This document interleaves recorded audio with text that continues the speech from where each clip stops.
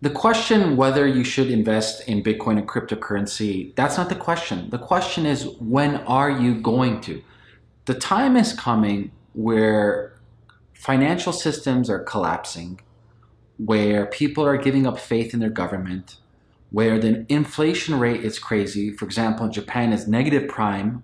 Over here in Canada is 0.75%, and the United States is 0.5. That tells you a lot when they can't even raise their national interest rate by even 0.5%. And Peter Schiff talks about this, great resource for you to check out.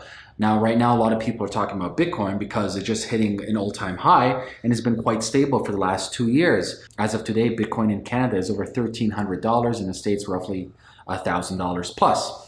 So you're looking at Bitcoin as a vehicle of investment. But what I want to state over here is, like, stop looking at Bitcoin or Ether or any cryptocurrency as an investment and start looking for it as a new opportunity, a different way of thinking and a different way of living life. It's not like you're going to become a Bitcoin millionaire. The people who became millionaires in Bitcoin, they came into this out of pure trust and faith in the system itself. They came in when it was literally pennies on the dollar, and there's a story about the guy spending 10,000 Bitcoins to buy pizza. Well, imagine what the 10,000 Bitcoins are worth today. That's not the point. The point is, don't view Bitcoin or cryptocurrency as an investment. Like I said, view it as an amazing new opportunity. So this is my recommendation for you if you want to get involved in Bitcoin. Don't just jump into it and spend, like, say, $20,000 or something into it. Like any smart investor, play around with funny money or play around with money that you can burn. So money that you can burn is roughly about 5% of your liquid asset, or 5% of your total liquid cash you're willing to let go, that you have no emotional attachment to. Like any investment, you should have zero emotional attachment to your money, or else you shouldn't be investing in the first place. That being said, right now, Bitcoin roughly around $1,300 Canadian. Go ahead, maybe buy one Bitcoin. Spend today $1,000 American and buy one Bitcoin and sit on it. Actually get into it and understand how to buy it. You can go to different exchanges. You have Poloniex, you have Kraken, you have Coinbase. You can go to localbitcoins.com. You can actually buy from peer-to-peer, people who want to sell it from person to person. That's kind of like local Bitcoins. And actually download a wallet. Great wallets you can use. Jaxx wallet. You can use the blockchain wallet. You can use Bitcoin wallet. There's so many different wallets. Play around with different wallets. Depending on what country you live in, you're going to have different access to different wallets depending on the regulations over there with the exchanges. That being said, get a wallet, buy one Bitcoin for $1,000, sit on it and play around. Maybe buy certain things so you can go to Fiverr and buy certain gigs off of Fiverr or Upwork or freelancer.com. Amazon just started accepting Bitcoin. Shopify, depending on the store, accepts Bitcoin. I heard next year Virgin Airlines are going to accept Bitcoin. Microsoft just integrated with Bitcoin. So don't view it as, oh, you're going to become rich overnight. The whole idea of fast, instant cash doesn't work that way. It's all about looking at a long-term scale. And most speculators, they're saying by 2025, they're looking at one Bitcoin being $17,000.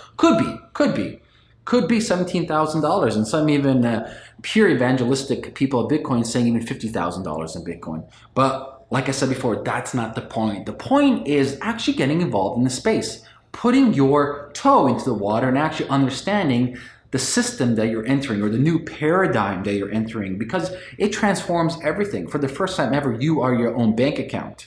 You have your bank account on your phone, and you can transfer money to anybody, anywhere in the world, any single time you want for pennies on the dollar. The whole idea of you having to log into your online bank account, paying all these different crazy fees. For example, if you want to transfer money internationally, and remittances is a huge business, a $500 billion business per year. That's going to be completely disrupted when cryptocurrency starts proliferating, becomes ubiquitous around the world. Because why should somebody who's working in North America pay so much exuberant fees on, say, $100 or something to their cousins in Africa? They shouldn't. It should cost them pennies to send $100, and it should be instantaneously, and that individual should have the funds in their pocket, meaning their phone, as opposed to they got to be at the mercy of Western Union, or they have to be at the mercy of the bank. And obviously, once the money goes to a bank in another country, corruption happens. It's just the reality of life.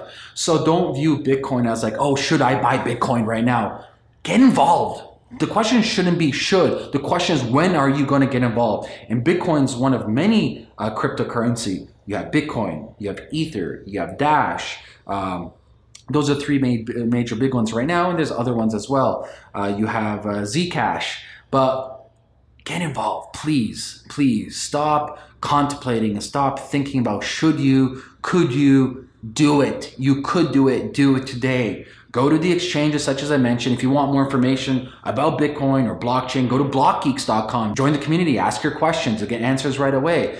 But I'm telling you right now, society is transforming. And if you want to be ahead of the game, if you want to really understand where society is going, especially with automation, with blockchain technologies, get involved. It's simple as that, because you're going to blink sooner or later and be like, shit, man, I should have invested, because people said this about, I don't know, 2 years ago, Bitcoin's dead. I think they proclaimed Bitcoin's dead more than 100 times. Bitcoin's dead, Bitcoin's dead. It's 8 years. It's been 8 years. And it's growing stronger and stronger and bigger and bigger. Yeah, it has ups and downs, but it's been 8 years and it's helping so many people around the world. And the whole idea of cryptocurrency, this whole idea of you having this digital token online that you can transfer value from one person to the next person without having a middleman is revolutionary. So join the revolution, become involved in cryptocurrency, become involved in blockchain, and stop second guessing yourself. Get involved today, follow the steps that I mentioned, and have some fun. Join the party, guys. Peace.